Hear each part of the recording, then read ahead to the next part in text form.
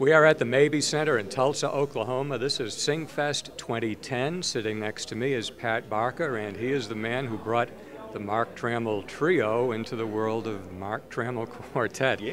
And Pat, welcome to Gospel Music Today. Great to be here. Thanks for having me.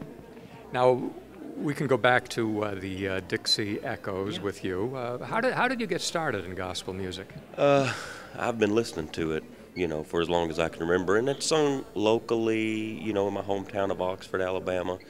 And then really the first group I sang with that traveled abroad was the Diplomats. I sang with them for a couple of years and got to know the Dixie Echoes, filled in for Billy Todd one time when he was having some heart surgery done, and filled in for a couple of weeks, and the friendship just grew from there. And then when Tracy left, they called me, and I felt good about it. I'd never traveled full time, and that'd be it. So got the wife, and at that time we had one child, moved down to Pensacola, and had a great time. They were wonderful.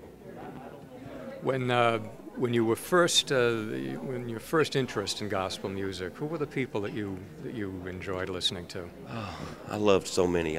Really the cathedrals were the top for me. I just thought George and Glenn, and at that time Danny and Mark and Roger. That's kind of the group that I fell in love with first, and then just loved them all the way through. But later on I listened to the Weatherfords, Blackwoods, some of the more classic stuff, Statesman and things like that. But I love all of it. I do. I love some of the contemporary music, but just good Christian music. I love it. But the cathedrals were top notch. Loved them.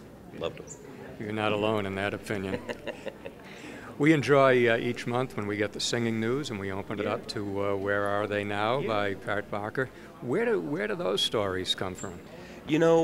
It's just people that I have known and loved. This month we did it on Berman Porter, and he's one of my favorite bass singers. And a lot of times, it'll come from, people will come to our table and they'll say, do you know where so-and-so is? Just fill in the blank. I get Parker, Jonathan, and all these different people. So a lot of times there's just a situation where I can call them up and talk to them and be able to write a good article. So really it just comes from the fans, the people who come and say, we miss so-and-so, where are they at and what are they doing?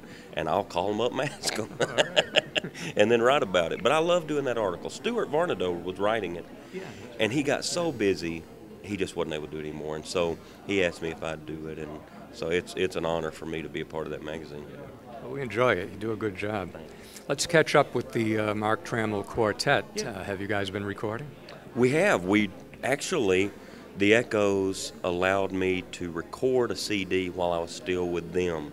I gave them about a 3 or 4 week notice that I'd be leaving, and Mark wanted to do a CD as quickly as possible. So right when we made the announcement, the next day I went into the studio, and they had already recorded a trio album just a couple of months before that, and I just added my voice to it, and we sold it as the first Mark Trammell Quartet album. But we're going to be going into the studio in May and recording our really first full-blown quartet album, and I am thrilled to death. We're looking at songs, listening to new songs, pulling out some of the old classic cathedral songs, and Mark has sung with the best, Kingsman, Gold City Cathedrals, Greater Vision.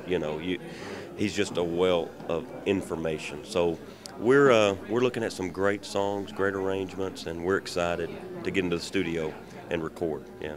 And that'll be out, around Quartet Convention? Hopefully, we're looking at late August, early September, but definitely, Lord willing, by Quartet Convention, we'll have the new one out, yeah. Well, Pat, thank you very much for talking to us on Gospel Music Today.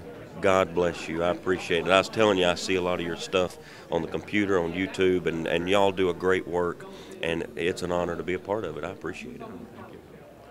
There's more coming up on Gospel Music Today.